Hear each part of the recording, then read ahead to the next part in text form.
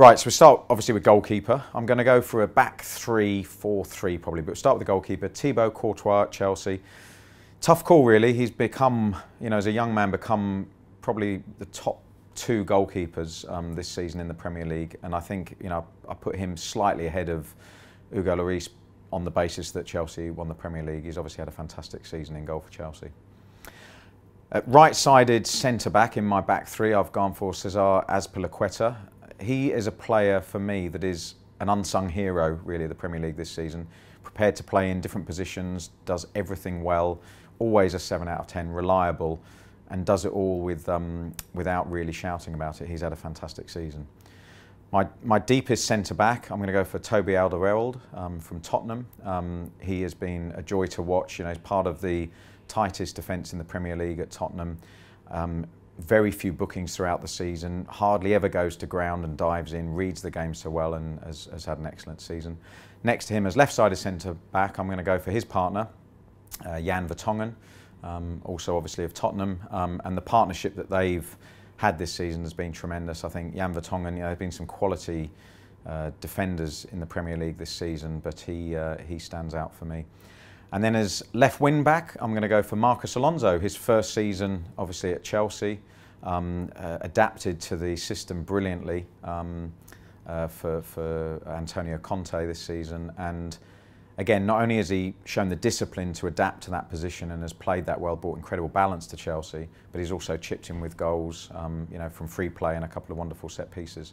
On the other side, at right wing back, I'm going to go for his partner in crime, and that's Victor Moses. He's been the player for me who has probably most impressed me this season, because he's gone from being a serial loanee player to somebody who has made that position as right wing back his own, and he's had to have the discipline to learn the defensive part of the game as well as the creative side, and he has been an absolute sensation. Two holding midfield players. I'm going to go for N'Golo Conte of Chelsea for all the obvious reasons: Player of the Year, Football Writers of the Year, Writers Player of the Year, and just a fantastic player. I could go on about him all day. The job that he does, the work rate that he puts in, the way he reads the game. Next to him, might be a bit of a surprise to people because his team haven't had a particularly good season, but Ander Herrera at Manchester United. I think he's been the one of the few bright sparks really at Manchester United in what's been an average season for them. But he's again a player who's given everything to the team.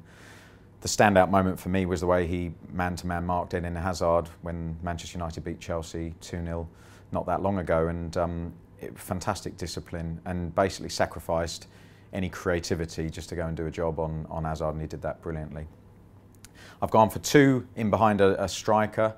Kevin De Bruyne at Manchester City, who is the most graceful player, I think, in the Premier League this season. The way he just glides across the turf, his awareness, his timing, the way he deals with people individually when he goes past them, but mostly just the range of passing and the accuracy of his passing, whether it's assisting from a narrow position or his delivery with a left or right foot. Absolutely brilliant this season.